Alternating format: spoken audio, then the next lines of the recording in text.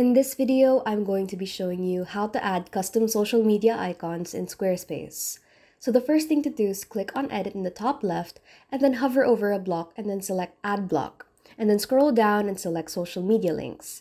This gives you 3 default icons, and you can edit this by pressing the pencil icon in the top left. And then you can go ahead and customize each icon by clicking on the arrow to the right of it. You can go ahead and input your social media links over here, and then you can also edit the design by changing the border, changing the alignment, and also the size. If you want to add a new social link, then you go back to the Content tab and then press Add Social Link and then just copy paste your URL over here. You can also prompt to display the social icon by toggling it on and off over here.